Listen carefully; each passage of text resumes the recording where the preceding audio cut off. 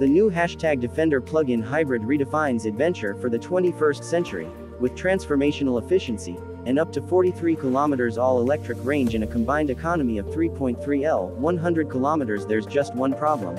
If Land Rover has itself already framed the Defender as the toughest and most extreme, how are we here at Top Gear, pioneers of the extravagantly pointless exercise, ever going to turn that particular volume right up to 11?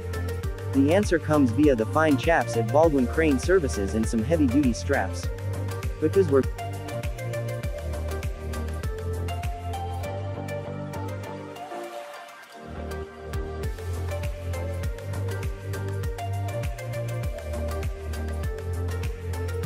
going to show that Defenders really can hang tough.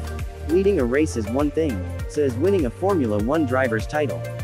But there are few figures in any sport who become a leader off the track, a truly influential voice. Statistically, Lewis Hamilton already sits at the very top of motor racing greatness, but during 2020 he has really found his voice. This, friends, is consumer testing, Top Gear style. But actually, this is also a double celebration. Because, as well as ably demonstrating that the Defender is capable of gloriously excessive capability, this exercise also confirms that the Defender is worthy of the big prize for the most impressive vehicle to emerge in the past 12 months. The new Land Rover Defender is Top Gear magazine's overall car of the year.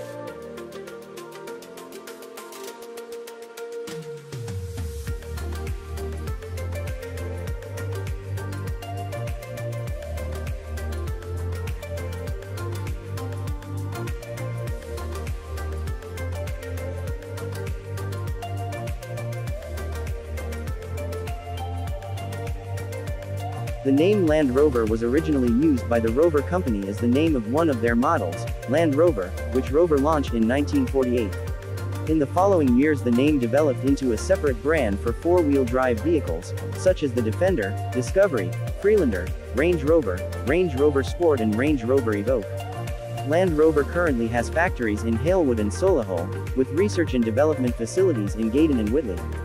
Land Rover sold 194,000 vehicles in 2009-7.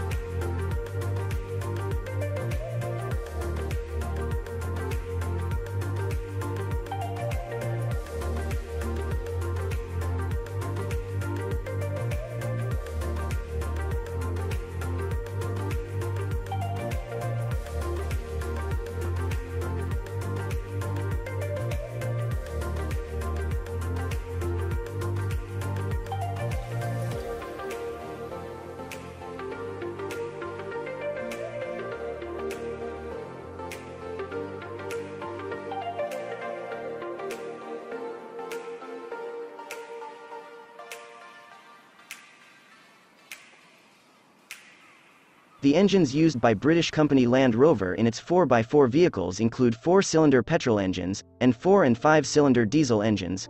A straight 6-cylinder engine has been used for Land Rover vehicles built under license.